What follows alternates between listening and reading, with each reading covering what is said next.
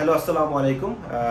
আশা করি সবাই ভালো আছেন এবং আমরা এমন একটা সময়ে বসবাস করছি। This is end of May 2022 and investors around the world, whether stock market investors or bond market investors, everybody is suffering losses, and with that they are also seeing increasing inflation around the world, which is affecting people in terms of their budgets as well. So their wealth and income in real terms are going down. আজকের এই ভিডিওটাতে আমি financial ম্যানিয়াস নিয়ে কথা বলবো। So আমি একটি বই পড়ছি recently. The name of the book is the dilution of crowds by William J Bernstein. So বইটার নাম শুনেই বোঝা যাচ্ছে যে কিভাবে মাস পিপল একত্রে ফাইন্যান্সিয়াল মার্কেটে ইরেশনালি বিহেভ করে, কিভাবে তারা ডিলিউশনে ভোগে এবং সেগুলোর কিছু উদাহরণ এবং কমন ক্যারেক্টারিস্টিক সম্পর্কে বলা হয়েছে। বিভিন্ন সময়ের যে মার্কেটে বাবল হয়েছে বা ম্যানিয়া তৈরি হয়েছে সেগুলো নিয়ে বলা হয়েছে। বইটা touched upon the tulip mania, touched upon the Mississippi bubble, the south C bubble, the English railway stock, and it also talked about the roaring 1920s, যেটা at 1929 যেটা মার্কেটটা বার্স্ট হলো এবং পরে আমরা গ্লোবাল ফাইন্যান্সিয়াল ক্রাইসিস দেখেছি 2007-8-এ। So যেটাকে বলা হচ্ছে আফটার 1920s গ্লোবাল গ্রেট ডিপ্রেশনের পরে the greatest market bubble as well, এবং সেটাও আমরা বার্স্ট করতে দেখেছি। ইন বিটুইন আমরা 1987, 2001 টেকনোলজি বাবল, এরকম বিভিন্ন ধরনের বাবল দেখা গেছে। সো এই বইটিতে বেশ কিছু বাবলের কমন ক্যারেক্টারিস্টিক সম্পর্কে বলা হয়েছে এবং এই পার্টিকুলার ভিডিওতে আমি 4টি কমন ক্যারেক্টারিস্টিক্স যেটা বইতে আলোকপাত করা হচ্ছে সেটা সম্পর্কে আলোচনা করব।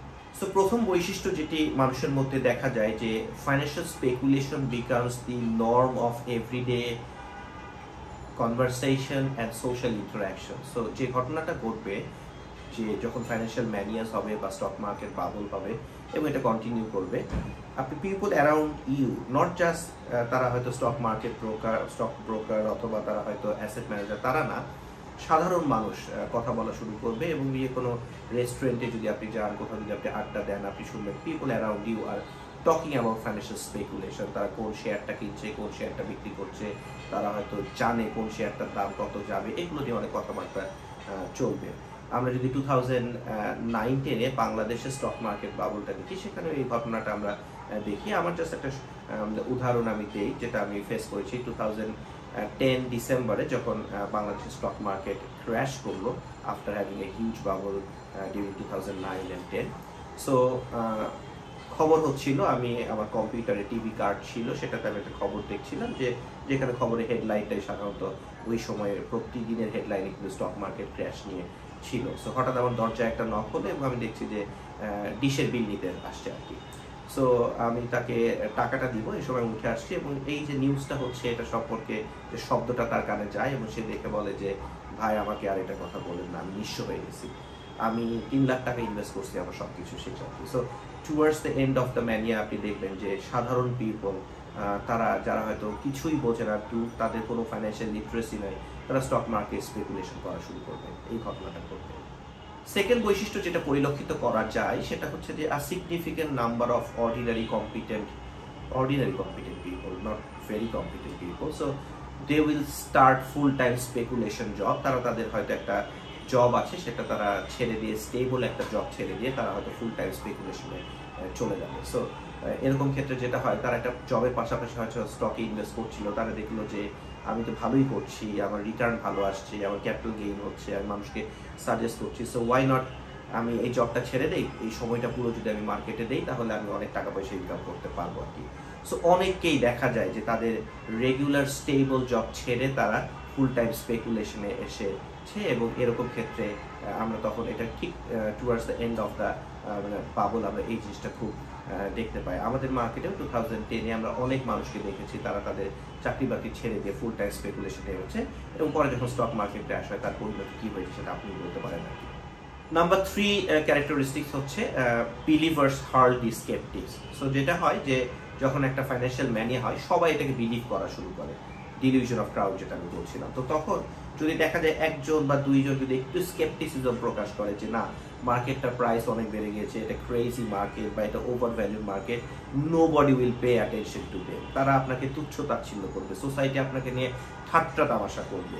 সো এই ঘটনাগুলো ঘটবে যে যদি কেউ একটু স্কেপটিসিজম প্রকাশ করে, সেক্ষেত্রে এই আপনার সম্পর্কে যে একটু ঠাট্টা করা হবে, এই ভয়ে দেখা যাবে আপনি হয়তো আপনার মনের যে সত্য কথাটা বা আপনার যে একটা ধারণা সেটা আপনি সোসাইটির সামনে হয়তো উপস্থাপন করবেন না, বা মানুষকে আপনি বলতে ভয় পাবেন যে আমাকে ইনসাল্ট করা হবে। So that happens during the financial ম্যানিয়াস।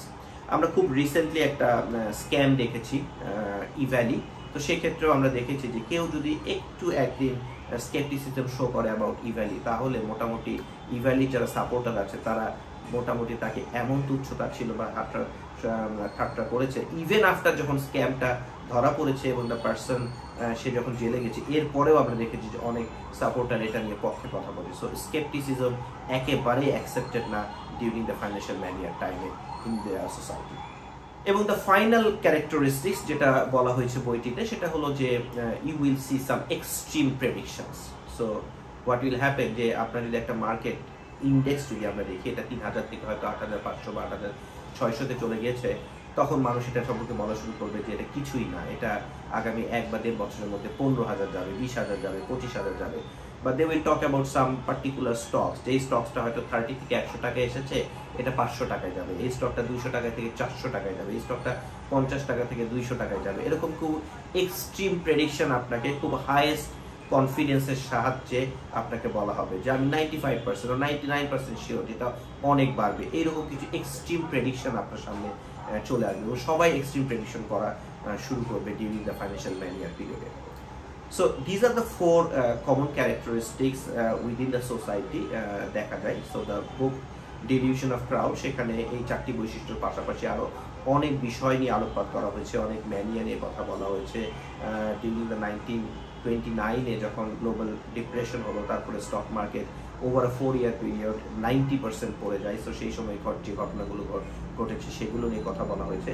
So anybody who wants to study about the people's psychology, especially the mass people's psychology, how the people behave together, সেগুলো নিয়ে যদি কেউ স্টাডি করতে চান, I think this can be a very good book to look at it. So if you have any queries, feel free to text me. For the time being, thank you.